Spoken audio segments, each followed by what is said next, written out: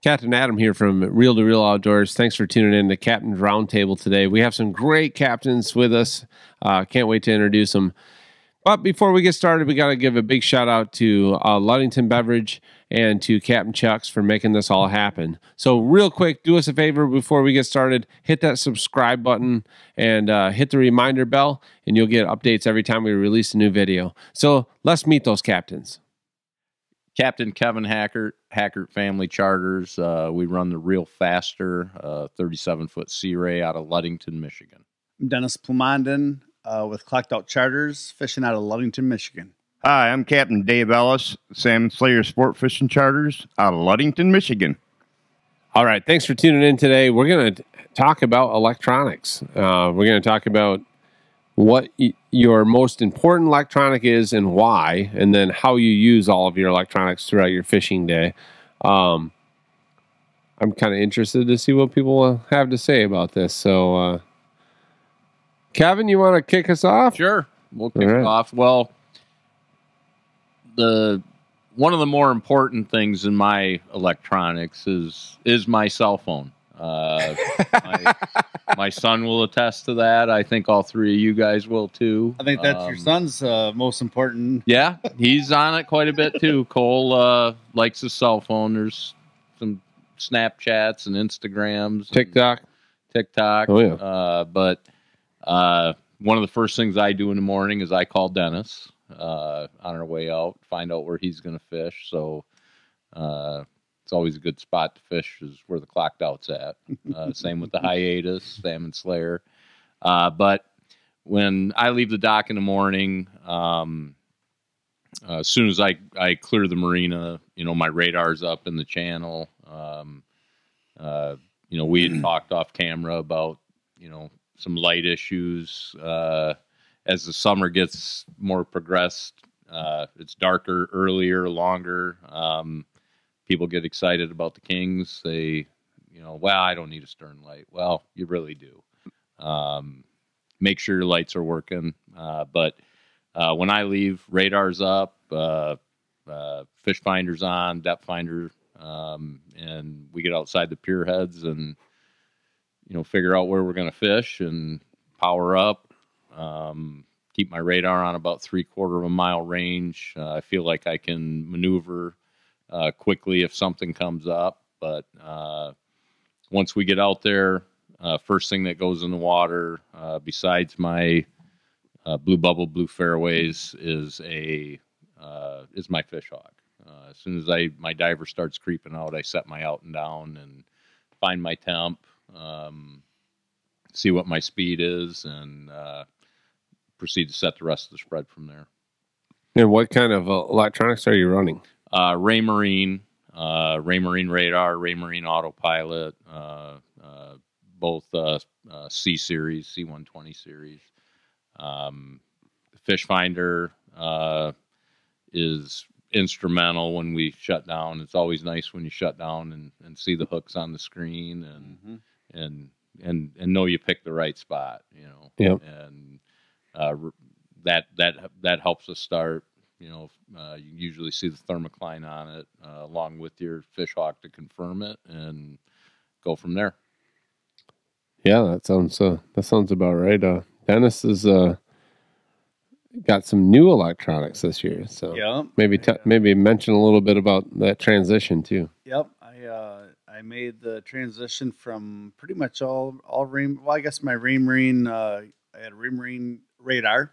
I had the Rance fish finder, and I had a Raymarine autopilot, and all of them worked very good for me.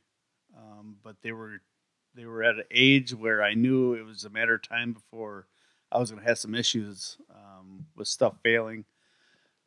They were 30 plus years old, and I was in a position where I could upgrade, and so I chose to go with. I stayed with Raymarine autopilot because I work at Abrahamson Marine, and I install quite a few electronics. And of all the autopilots I've installed, the Raymarine seems to be the top of the crowd. I mean, the thing just works. It does. very little input. There are no calibrations anymore. Basically, you install it and start fishing it. And I did switch over my fish finder to Garmin and my radar to Garmin. And I'm still learning, but I like what I've seen so far. I'm building trust in my radar. My fish finder is working just like my Lowrance did. My Lowrance marked as good as any equipment out there. And I was very, very concerned that the Garmin would not mark as well. And for the month that I've been fishing the Garmin, it's the same. So I'm very happy with that. I think the transducer has a lot to do with that. So, same deal. When I'm leaving in the morning, my number one thing going is my radar. Shows me the boats the boats I can see, and the boats that I can't see if they're missing a light or all their lights. I see the pier heads. Obviously, once I get to where I'm going to fish, my chart plotter and my fish finder are probably my number one electronics, because it tells me how deep I am. A lot of times we're fishing the bank. We want to be right there, 100, 110, 90. And without knowing that, you're really fishing in the dark. And of course, when I start fishing, my probe is the first thing that goes down. Same deal with Kevin. My very first rigger, I run my probe on the chute. I go back, set my probe down with my chute. I go back up to the helm and I look, and I just, I look at the temp. If I don't like it, I bump it down. If I think it's too cold, I bump it up. But that is the order of the electronics that I think are important. Sure. Davey? Yeah, pretty much the same. I think my fish finder is my most important, because I spent most of my years not having radar. I did have a more subtroll for a long time, but that thing was on and off and on and off, and I now have a fish hawk, but that is a very good unit. That's on. Yeah, it's on. It's on. I have a few issues every now and then with the Raymarine fish finder, the transducer for that. And, yeah, but for the most part, it works pretty darn good. I love my autopilot. Up until recently, I never had a first mate, so without the autopilot, there was just, you couldn't do it. The radar is nice. It helps first thing in the morning to make sure that I don't have anybody close to me. Sometimes it doesn't matter, because you get started setting up, and next thing you know, somebody's right on top of you. But it helps to know that there's nobody right on top of you when you're getting set up first thing in the morning. And it's great for making sure that you're not running anybody over. But the GPS also, you can keep tabs on your direction, your waypoints.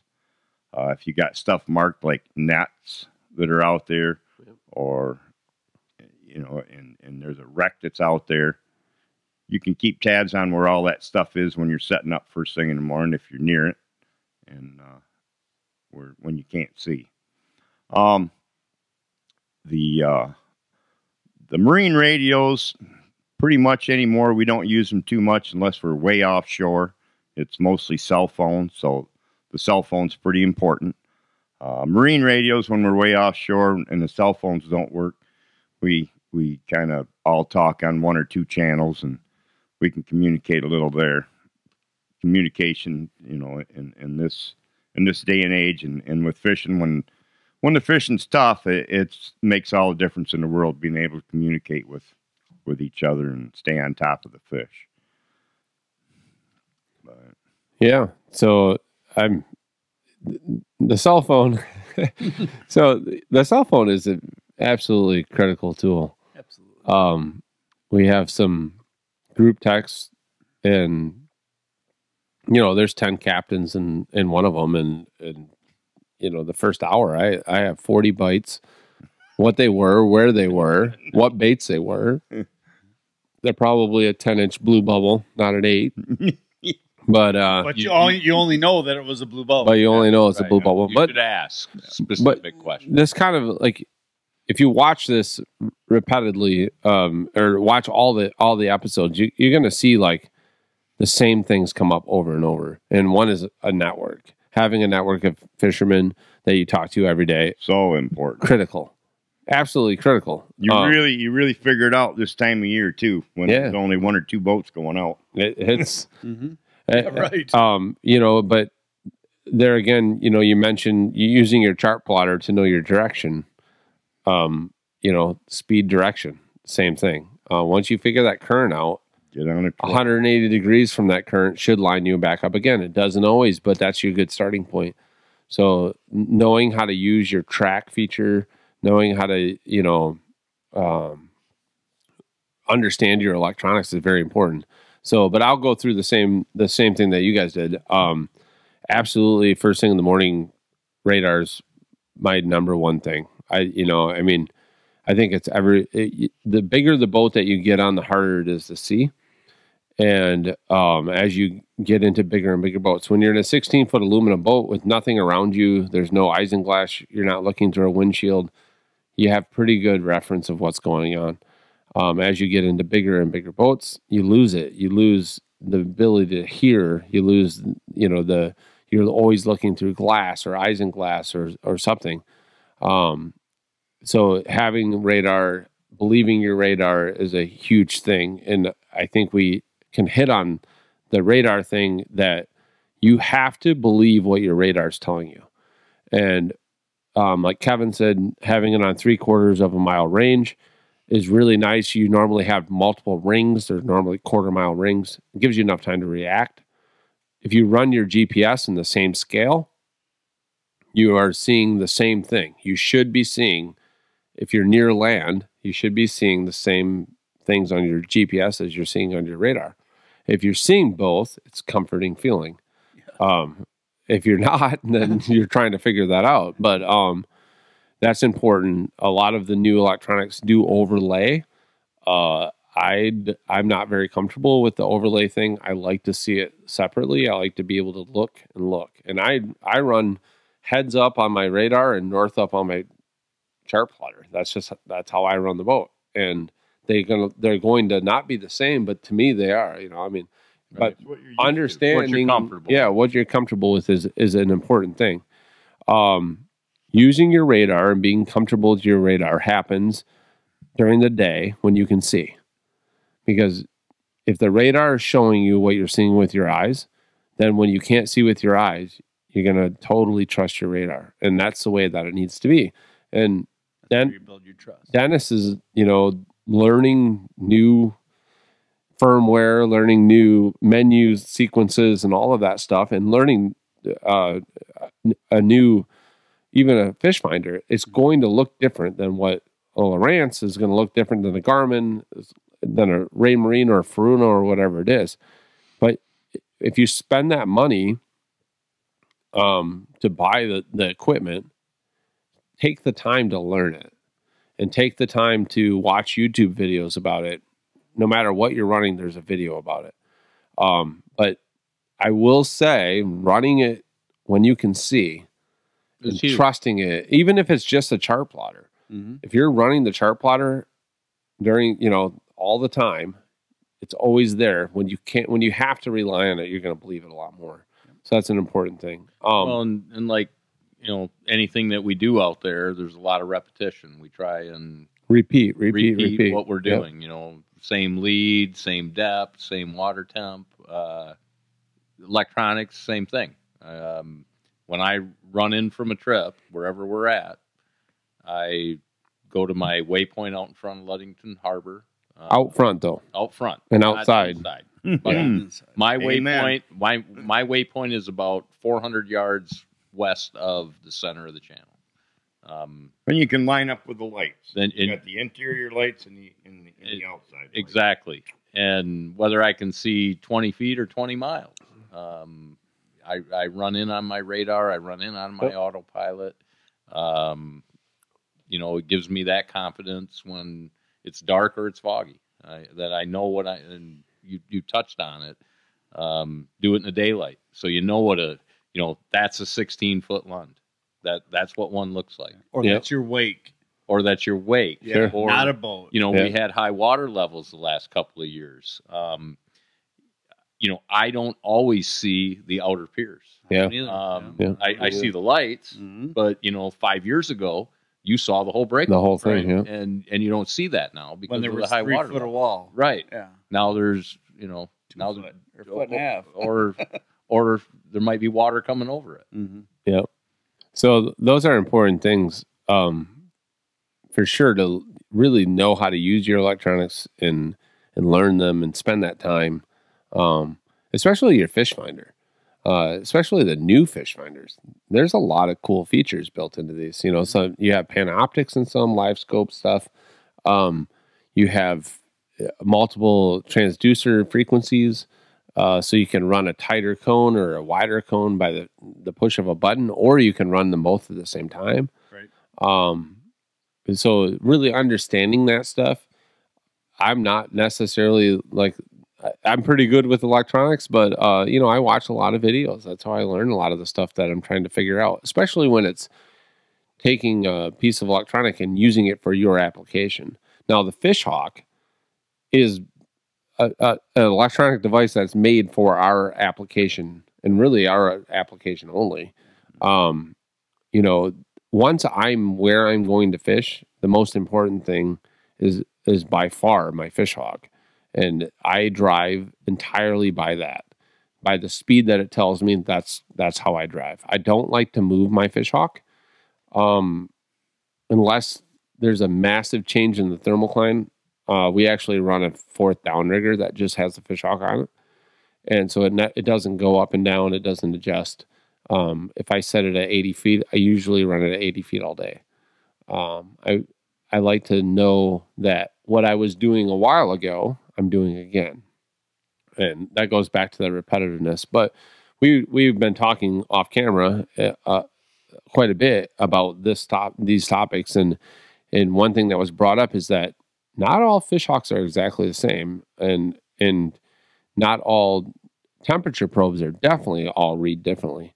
So you revert back to your GPS speed, which is exactly what it is. You know, if it says 2.3 on mine and Kevin says 2.3, we're going the same speed as long as we're going the same direction. Correct. And you know, magnetic compass headings and GPS speed don't lie. Right. Unless you got a speaker mounted too close to your compass.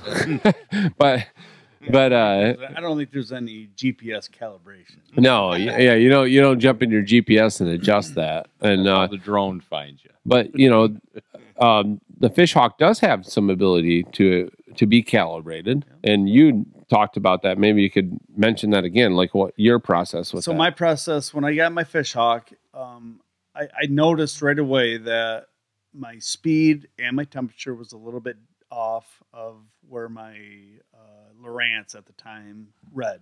So what I did was I know that my Lowrance was getting my speed off a speed wheel on a through hull transducer, which is about, let's say, 3 feet under the water. So I put my probe about 3 feet down, and I calibrated the temperature and the speed to what my Lowrance said. So my water speed of my Lowrance, if it said 2.3, I calibrated my Fish Hawk to read that same speed, and same with temp. I know darn well that if my probe was 3 feet down and my transducer is about 3 feet under the water, they should read about the same. So and they didn't. Like the Fish Hawk right out of the box did not read exactly the same. And it doesn't really matter which one was right and which one was wrong. What's important to me is they both read the same, that they were consistent. And you could calibrate your Fish Hawk, and you couldn't calibrate your Lowrance. Right. So I could, but I didn't look into it. Yeah. So I just wanted them to be the same. So I knew that, 70 degrees on my fish finder was 70 degrees on my fish hawk. Yep. Didn't absolutely. matter if it was 69 or 71, but they were the same. Yep. Yep.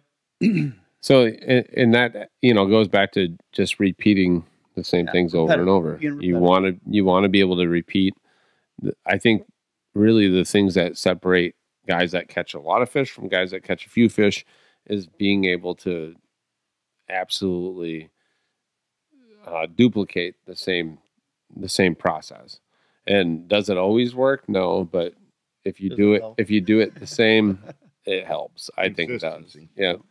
And using your electronics and understanding your electronics and definitely when you get into running a vessel and not so much the fishing end of it, but just the safe running of a boat, knowing how to use your electronics is important. Oh, yeah. And like Kevin said about if you're leaving a new port, drive directly, leave the pier heads, go a quarter mile out and put a waypoint. And if you go, if you're in Michigan, you're probably going to drive a quarter mile west. So if you get to that waypoint and you put it on a due east, you're going to go right through the pier heads. And that's a good thing to do and a good thing to, the maps are pretty phenomenal now. Oh, yeah. And GPS is extremely accurate now. So I think that there's less people don't think to do that as much, but it's always it's a good habit to be in, and maybe to put a waypoint in the channel directly in line, so that that if once you get to this, you go 90 degrees, right, or 100. Well, I mean, we come and go so often. Our track line ends up being a half-inch wide by the end of August. Right, so, absolutely. But you never know when a piece of electronics might go out. Absolutely, absolutely. Yeah. So it's good. And if you base a lot off your compass numbers, well, and if you can see Captain Dave, he's still got a sextant on his boat. We just follow Captain Dave. Stargazing. Yeah. Oh yeah. Well, I hope that this gave you a little bit of information. Thank you to Virtue Ciders for sponsoring this episode, and Captain Chuck's for always supporting what I'm trying to do here and get some great information out to you. If you have an idea for an episode, send me a message. I'd be happy to try to include some of that in this. Actually, this episode was brought up by our viewers, so and we'll have some more coming up in the near future. The same. Thanks for tuning in this week. Get out there. The fishing's still pretty good. Hopefully, it's going to hold out until we can't get out there anymore, or deer hunting season starts, right, whichever comes first. But thanks for tuning in, and we hope to see you again next week.